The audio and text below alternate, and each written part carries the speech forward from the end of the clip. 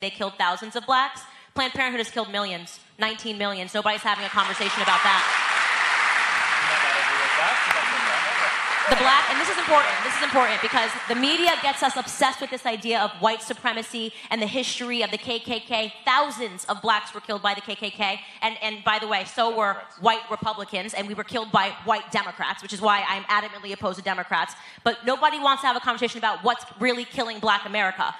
Number one? But black males are probably the most people in prison, so you can't say nothing's being done about it. Well, first and foremost, what are they locking us up for? Are they locking us up because we're black? No, you just said we commit the most crimes. No, but I'm asking you a question. Are they locking us up because we're black? I never said that.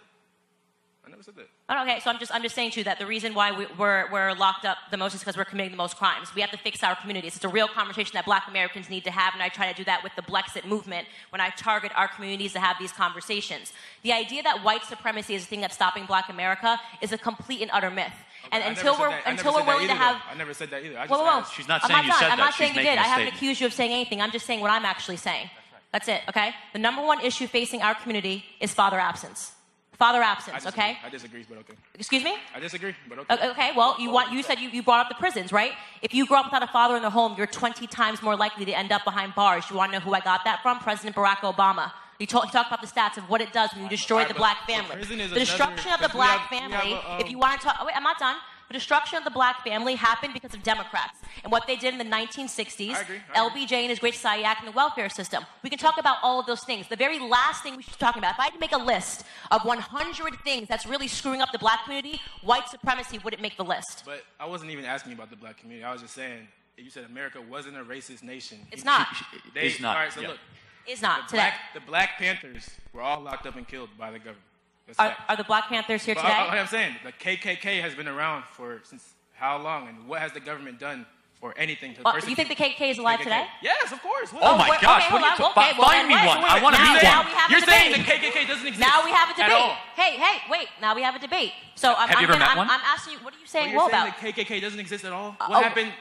I'm going to ask you a question. What did the government do to erase them? What did the government do to erase the KKK? How can you say they don't exist? You have to slow down. I can't understand what you're saying. What did you say? That's crazy to me. But how can you say the KKK does not exist today? Well, I'm going to ask you a question. Where are they? What do you mean, where are they? Where do they meet? They could be judges. I just thought this is a really big story and CNN should cover it. Where is the KKK? It's literally an ideology. No, can you name a leader? Can you name a gathering point? Anything? Who's the leader? Where are they meeting? In what country? In what city? Ask me where. I'm not going nowhere near where because they aren't. Because they don't. They literally live in the media's head. Have you ever seen a KKK member in a hood? I'm asking you a serious question. So you're saying the KKK does not exist? All right, come down. No, come down. I'm dying to see this. Because I have asked every journalist that brings this up since Charlottesville to tell me where the KKK meets. So, in Houston, Texas, there was an event through a predominantly black neighborhood known as Acres Homes that was protected by the police, and they were escorted through a black community. So that's the issue. So they do exist. They are there. And they're protected by the police. Protected. Okay. So I'm asking you a serious question. As a black American, you fear the KKK. I don't fear any. Okay. So you saw. That's where I agree with y'all. Look, I am from one parish. No. We're not doing 3-on-1. You can have a time. You can have a time when you get to the mic. I'm asking you a serious question. Of all of the things that is going on in the black community, you cannot look me in the face and tell me that you really think that the rise of the KKK is a real thing. I won't believe that. I'm looking at America, not really the black community. And I'm shocked to hear. You said you've never seen a KKK member. You said that there was one in Texas. What year was it? It was around 2008, just before. 2000 and what? I graduated high school in 2008 in Acres Homes from Carver. And they were walking down the street in hoods. Yeah, that was an event there. It was a huge... They still have events. Well, I think we're losing... Good. Yeah, well, let's not lose the focus. Yeah, that's fine. I will definitely look it up. I will look up the Texas event, the KKK walk. But the point that I was making, maybe they did meet once, however, 10 years ago in your town, and I'll definitely look into it because I always want to educate myself. But the point is that neither of you can look me in the face and tell me that you think that the KKK is a real threat to the black community. It's just not how true. When they could be a judge or a doctor or a, but the issue here is no one's denying that there are individual racists in this country. I said America is not a racist country. So you know it's not. If they're not a racist country, how have they done nothing to persecute KKK members? Like what? David Duke. David Duke is a known KKK. Yes, David Duke endorsed a Democrat running for president this cycle. I just have to say that. I can't speak for the LGBT community, but as you've said, David Cameron was one that introduced the gay marriage bill to Parliament and pushed it through. But that's people have different opinions on these things. I think they're entirely entitled to them. But that's different to saying LGBT rights and saying that LGBT people should be discriminated against. That's a completely separate issue to saying about the marriage. But I think that this is what I say that is actually done purposely, because you hear people like David Lammy, Diane Abbott, they will go and pick out holes and say, oh, the Conservative Party's done this in the past, has done this in the past, is doing this, or the reason you can't get into Oxford is because you're a black boy, or the reason that actually you're the one, you're being controlled by white males, and that's what's dominating your society. However, when you look at things, you kind of think, well, there's racism in your own party, so take the log out of your own eye. There's 24% of white working class boys, only 24% of white working class boys got A start, A to C at GCSE in the last year.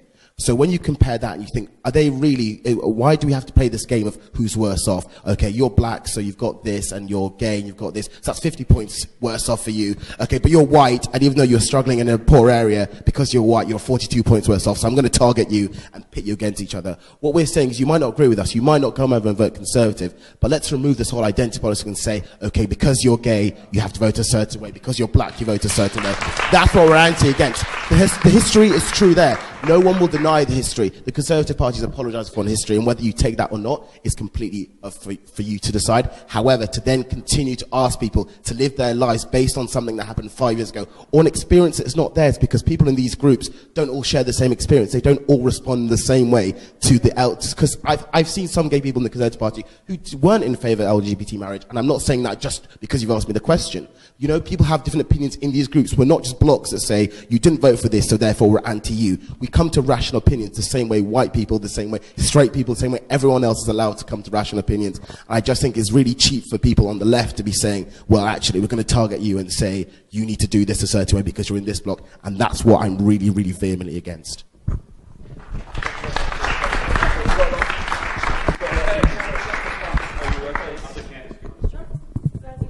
I think you've really sort of misrepresented what I've said. One, I've said if people agree with these values, they're not bound by race, etc., just to vote something if they've got those values. But then you went on to say I did reference a lot of modern-day examples that are going on right now, and the idea was if the mainstream right-wing parties aren't willing to afford respect towards minorities, is that not a barrier? How do they disrespect? Is that not a barrier for these people? You're talking about the Labour Party is the one that just splintered because people said within their own ranks there's racism and anti-Semitism. So it seems so strange to me that you're talking about the Tory Party when this is currently a current event that's going on right now, is that the Labour Party is having people that are to cause their own party, to start their own party because of the racism and anti-Semitism. So I'm just trying to understand how you reconcile that, how you can ask this question and miss this scandal.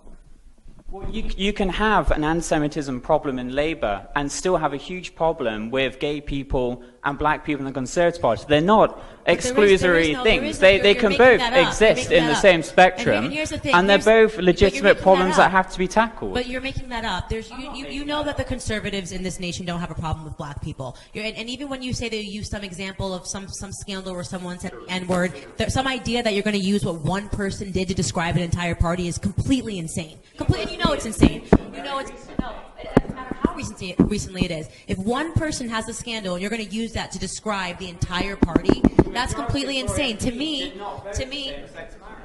I'm talking about, you said there was an N-word scandal. I'm not talking about what you're talking about. The same-sex marriage would be, it's way bigger. You keep talking about that, but it's way bigger. There are people in America on both sides of the aisle that have an issue of whether or not it should even be a government issue or whether it should be sent back down to the church, right? So that's, you're kind of trying to steamroll everything into one, and it's different. But what I take great issue with is that you start here and you talk about the history. And this is one of those things that when the argument is lost, you have to pull back 30, 40, 50, 60 years to find racism. I think we all know that society as a whole used to be pretty racist in America. We know that there were societies used to be racist here as well. We have to get over that. We're no longer living, America is not a racist society, the UK is not a racist society, and the only people that demand that it is and want to keep going backwards are people that want to control black people emotionally. I'm not afraid walking down the street seeing a white man in the UK, okay? And I don't need you to be afraid for me. The Conservatives aren't racist, okay? And I think that if there's any indication of racism that I'm seeing in terms of the UK, it's coming from the Labour Party.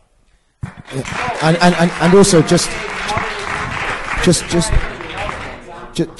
to take you up on the same-sex marriage issue, because you mentioned this like 5 or 6 times now. Okay, the same-sex marriage issue in the UK was a very